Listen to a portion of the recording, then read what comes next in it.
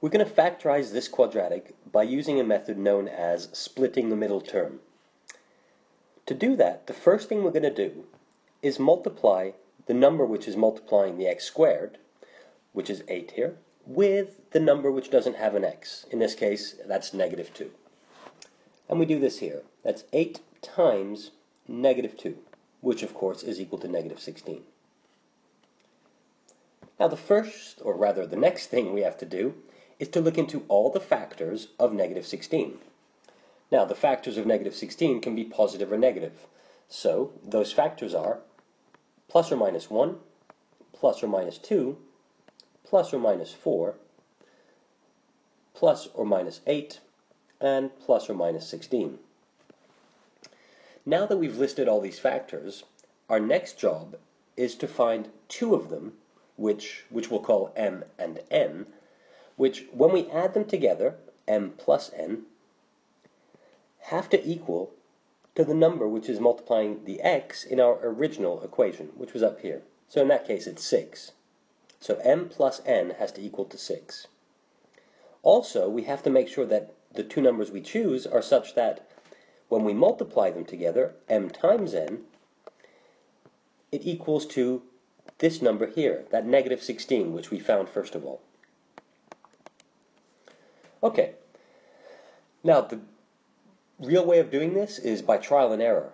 And just by looking at these numbers and getting a feel for them, we can see that if we were to take m and n as 2 and 4, well, when we add them together, we'll definitely get 6, but there's no way that for us to multiply them and to reach negative 16.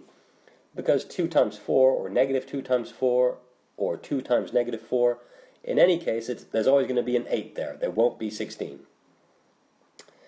So, after a bit of trial and error, we can come up with the numbers 8 and negative 2.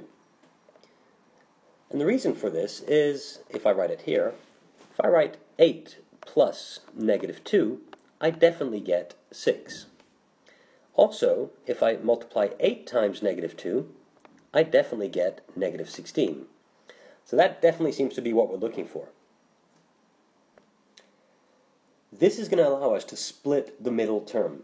Remember, our quadratic was 8x squared plus 6x minus 2. And what we're going to do now is write this as 8x squared plus 8x minus 2x minus 2. This is known as splitting the middle term. This term here, or rather these two terms, 8x minus 2x, are the same thing as this term above, that's 6x. And we found the 8 and the 2, or rather the 8 and the negative 2, using what we just did here. That's where we got them from. So, let me just rewrite this here to make it a little less cluttered. 8x squared plus 8x minus 2x minus 2. The middle term is now split, and we can move on to the next step. The next step is to focus on the first two terms, which I'll underline here in yellow, and we need to factor them. The highest common factor of these two terms is 8x. So I'll write this is equal to 8x times x plus 1. And we still have our last two terms here. Now that we've done this, we're going to factor the last two terms. Their highest common factor is negative 2. So we'll write 8x times x plus 1 minus 2 times x plus 1. And this is the perfect scenario here, meaning this is what we're aiming for. Now that we've got two terms, and each of them is multiplying the same term in parentheses, which is x plus 1, we know we've sort of won the game. This is exactly where we want to be at. We can now write our final step as 8x, which I get here, minus 2, which I'm getting there, in parentheses, times x plus 1.